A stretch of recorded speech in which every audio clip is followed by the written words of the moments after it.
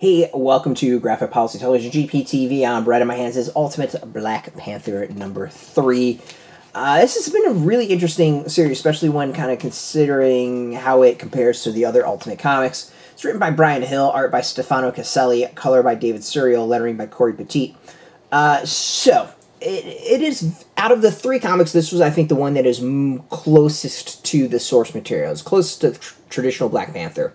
What we have here, though, is Khonshu and Ra have teamed up and are threatening Wakanda.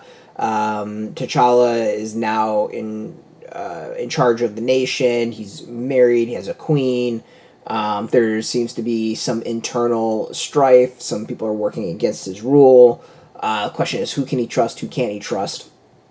And he decides to head out into where he thinks the enemy is. And he comes across two interesting characters, Killmonger and Storm, who will be taking him kind of deeper into the mystery. And that's what this issue is. It's been a few weeks since T'Challa has left his kingdom. That has caused some instability and strife between certain characters. So that interaction, I think, is really good.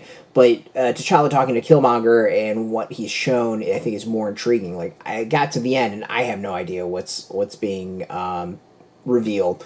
So I think this is the issue where the series really starts to, like, differ from the source material.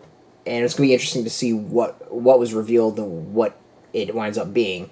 I mean, to me, the closest this is coming out is, like, I get the same vibe as I get the Transformers comics, in that it starts off very familiar with some slight differences to what it is riffing off of, but slowly with each issue, it is planting a flag of its own and differentiating itself.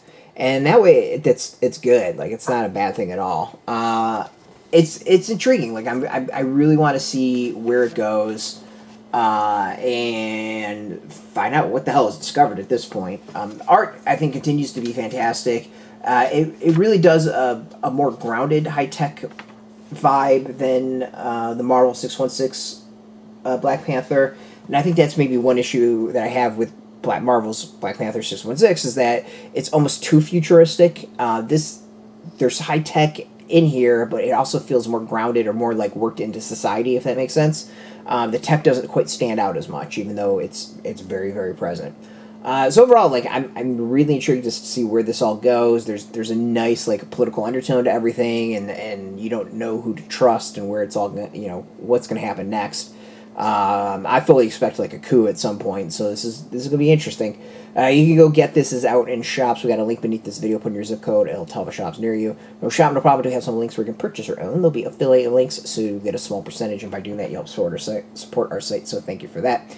And speaking of support, just watch your video. Support us as always. So thank you. If you're into comics, check us out every single day at graphicpolicy.com. We're on Twitter, Facebook, YouTube, Tumblr, Instagram, TikTok, Mastodon, Threads, Blue Sky, all at Graphic Policy, keeping it nice and consistent. Until next time, keep reading those comics and keep it geeky.